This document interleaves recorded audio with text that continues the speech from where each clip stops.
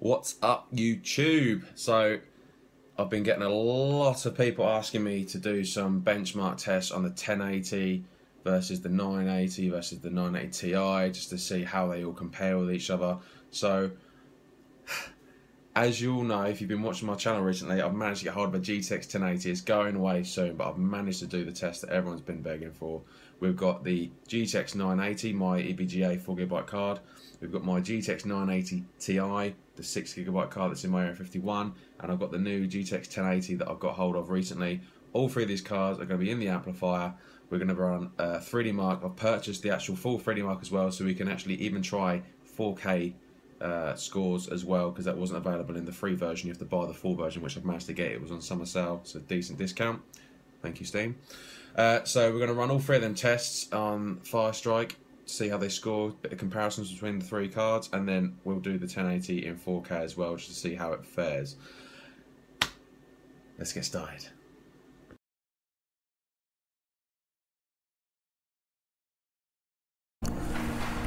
So this is the first bench test that we're running Firestrike on the GTX 980.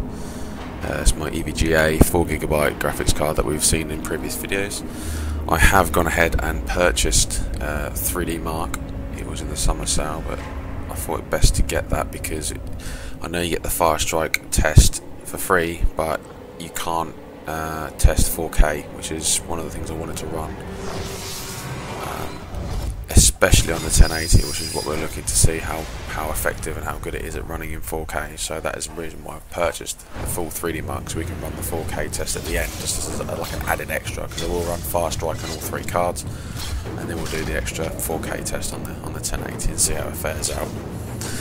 If there's time, I may try it on the Ti or the card, but I'm pretty sure from the other video we still have the other tests. I may try them on 4K actually, just to see if they're even able to play. If not, I can cancel it, just see which one fares the best. If the 1080 is supposed to be the 4K gaming card, we'll be able to find out. These tests are quite long, so I will snap in and snap out as we go through, but I will give you a video clip for each test so we know which has scored what. There are 4 tests on these. There's 2 graphics tests, a combined test and a physics test, so it's basically 2 GPU tests, a CPU and GPU, and then a CPU. The reason I've left the CPU on is so that we can get a bit of a gauge of the difference in performance between the 2 CPUs, as that will have some effect on the scores that we're seeing. But I do also plan to put these onto the Area 51 so we can see a good contrast between all 3 cards on both systems. So yeah, enjoy the 3D Mark Firestrike tests, and I will snap in and snap out as we go on, because these are quite long and we're not going to want to watch them all 3 or 4 times. So.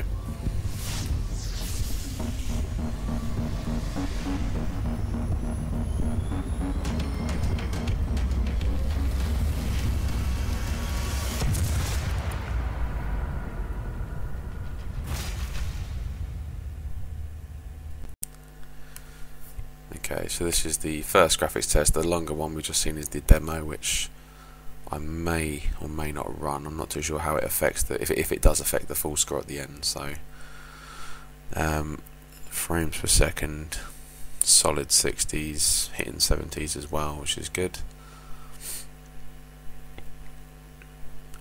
Be good, yeah. So as I said, it's going to be a good contrast between the 3 cards, because obviously they're different in terms of the gigabyte size. I mean, this is 4, the Ti is 6, and the 1080 I believe is 8, so there's a big jump up in size of the cards, and obviously in price. So this way we can see if the upgrade is worth it for what you're going to need it for, depending on what games and what resolution you're going to play at. So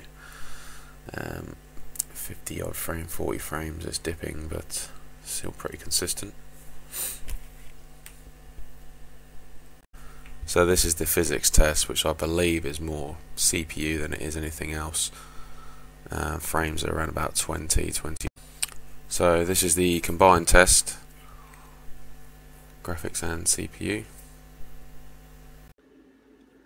Okay, so this is the end of the first test, which is the GTX 980. As you can see down here, GTX 980.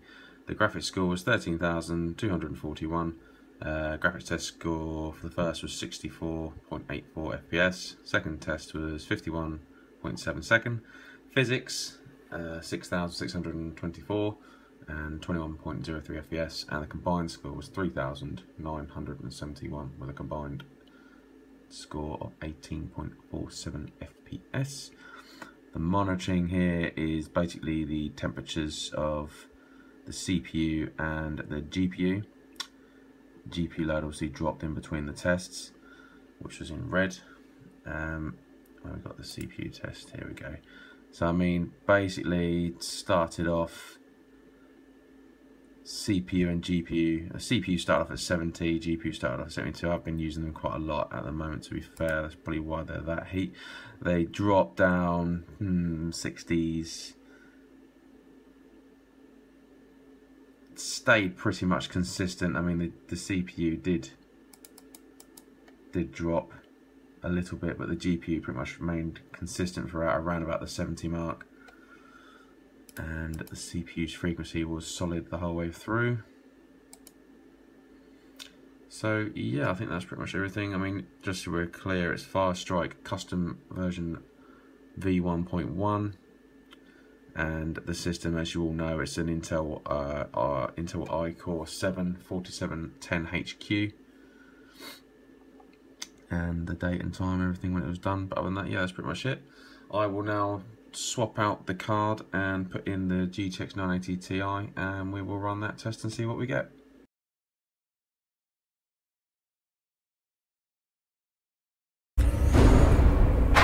So we are now starting the second test, which is on the GTX 980 Ti card. This is a reference card that came with my Area 51, so it's basically supplied by Dell, standard reference.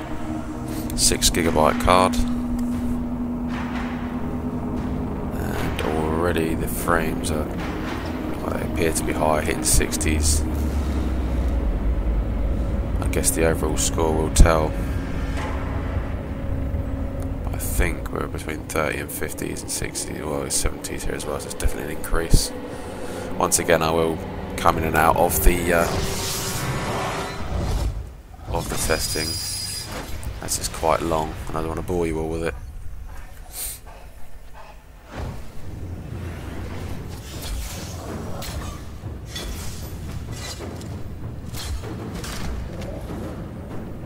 I think we're hitting 20s at some point in a similar section before, but we'll be able to clarify that when we cobble it all together.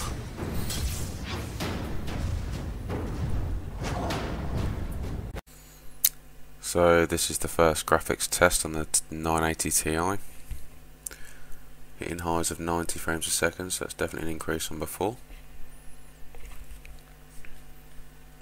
I guess the real test will be to see what the jump is from one rig to another.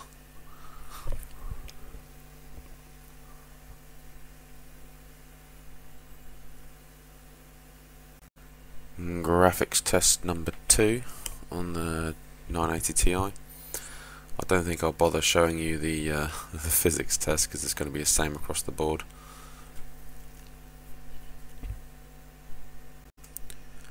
Here is the fourth and final part, the combined physics test and GPU test. The physics test was the same. As I was saying, the physics test is the same across the board. The frames are pretty much exactly the same. So we have the results in from the GTX 980 Ti card. Slight improvement from 13,000 to 15.6. Graphics test number 1, 78.28 frames per second. Graphics test number 2 is 59.84 frames per second. Physics pretty much the same, 2122 and 6909.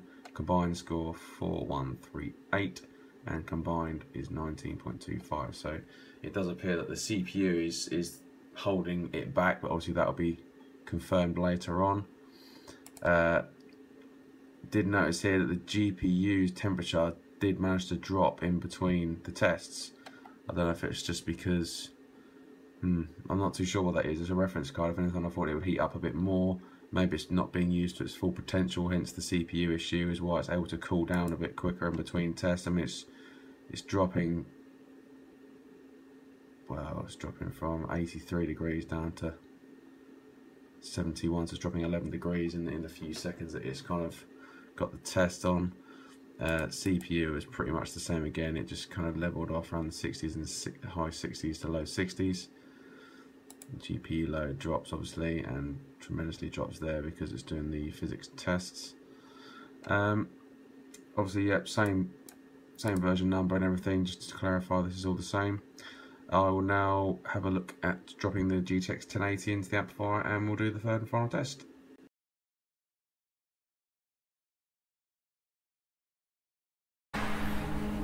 So here we have the demo for the final test on the GTX 1080, and we shall see how it performs. I'm going to, as before, cut out the other bits so we can just see the tests that actually count, which are the graphics tests and the combined test. Okay, so this is graphics test number 1 on the GTX 1080. Once again, the frames are even higher as we'd expect, hitting the hundreds. I think before we're hitting around the 70s, so there is probably a 30% increase between the 980 and the 1080, and hopefully this is reflected when we get the full final results.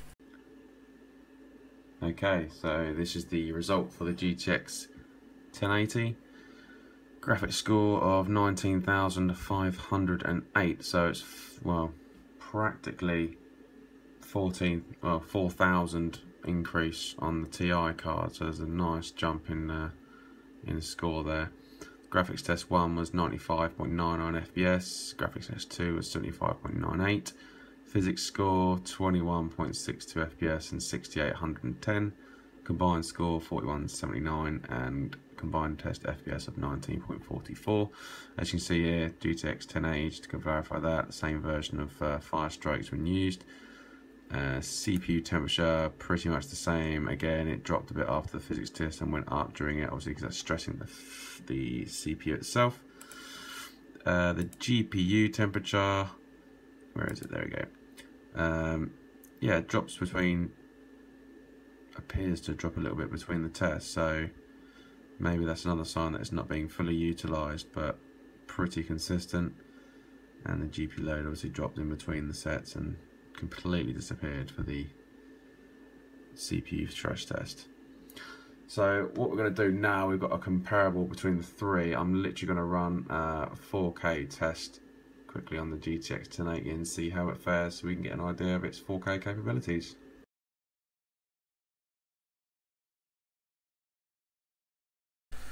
Okay, so this is the graphics test number 1 in 4K, but we're back onto the original Firestrike benchmark that we were running all the other ones in on 1080p, but now we're on to 4K. It's sitting round about the 30 to 40 frames per second, which is playable. I mean, when we played Doom, we were getting 30 to 40 frames a second on top settings, so that is what we would expect considering Doom was giving us the same sort of frames.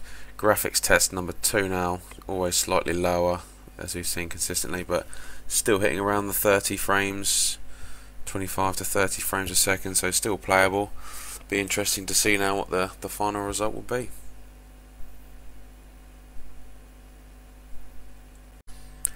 Combined test on the 4K on the GTX 1080. When we were hitting Ultra, we were dropping down to 7 or 8 FPS, but we haven't dropped below 15, 16 at the moment. So, okay, there we have it. The Firestrike standard test that we're running on all the other two GPUs on 1080 has come back with 6,441. Obviously, it's a lower score, but the frames per second are between 25 and 30. Kind of, I was expecting slightly higher considering the games I've played so far in 4K. I'm generally averaging between 30 and 45 FPS in 4K, depending on what the graphics settings are on the game I'm playing on. So about as pretty close as I was expecting. The physics score is the same, and the combined is 3,545. And as before, the GPU fluctuates and drops in between the tests. and the CPU goes up for its physics test and remains pretty constant throughout. Okay, so that is the end of the Firestrike tests.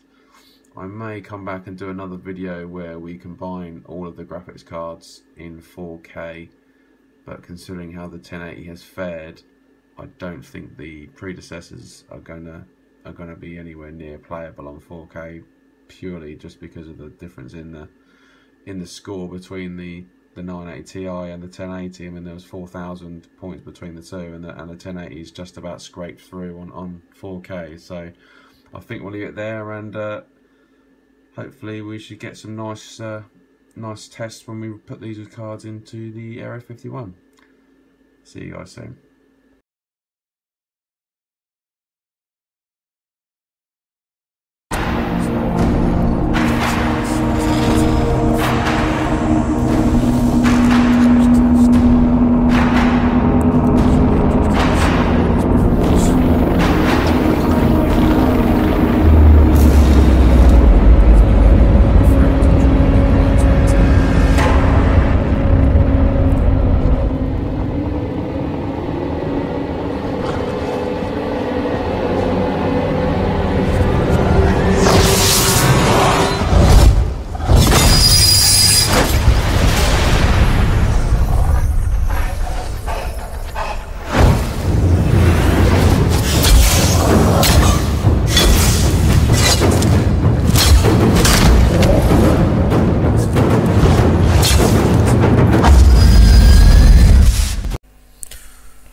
This is the second graphics test running in 4K. Frames are dipping to just below 20. The previous one we just did, the first graphics test, it was slightly higher, with that's been consistent throughout all of the tests. I'm going to skip this and we'll jump back in on the combined.